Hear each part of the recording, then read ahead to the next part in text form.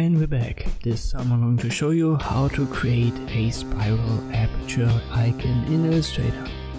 We want to have a black stroke and no fill, and we'll use the ellipse tool while holding shift to create a perfect circle.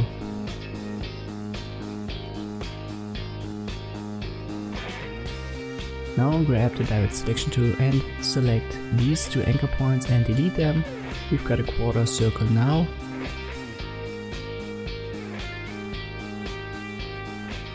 And this is exactly what we need. Select it, go to Effect, Distort and Transform, and click on Transform.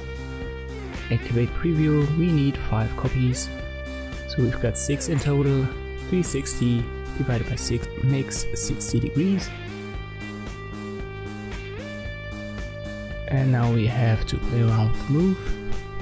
Keep the horizontal to 0 pixels and adjust the vertical just up unto the point where your individual quarter circles meet. This is 77 pixels in this example.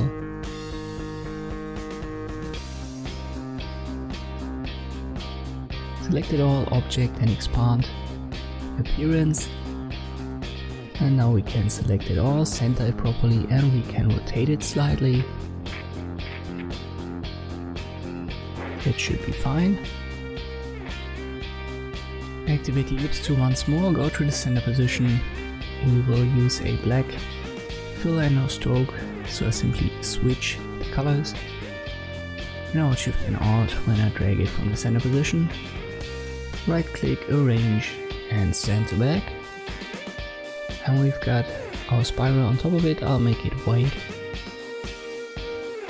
It looks like this right now. We can increase the stroke size a little bit.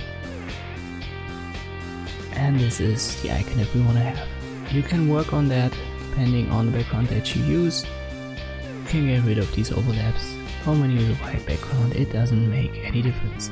Thank you for watching, and I'll see you next time.